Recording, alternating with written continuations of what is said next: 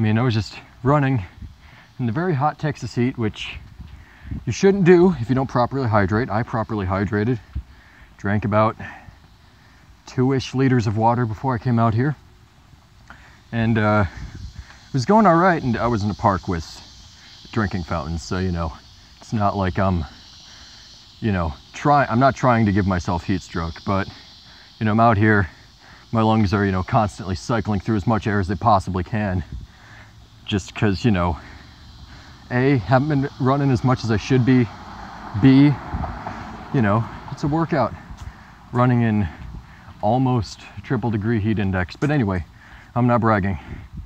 I am out of shape, that's why I'm out here. So, but the reason I'm not running right now is because I wasn't paying attention, though I guess even if I was paying attention, it wouldn't have helped that much. I went past a garbage truck, and my God, it's just like the scent hit me full in the face. It was like, oh my God, like I've been in like gas station bathrooms more pleasant, like, so I'm like, oh God, don't want to breathe. Nose and stomach are like, please no, do not subject us to this. And my lungs are like, Carter, please, more air, as much as you can give right now, otherwise we will die.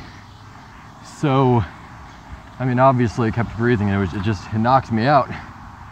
And my God, those garbage dudes, they're heroes out here in this heat. And like, I'm out of it now, but I gotta stick with it. Like, and those guys, like, it's because of them that it doesn't smell like that everywhere, just near the garbage trucks.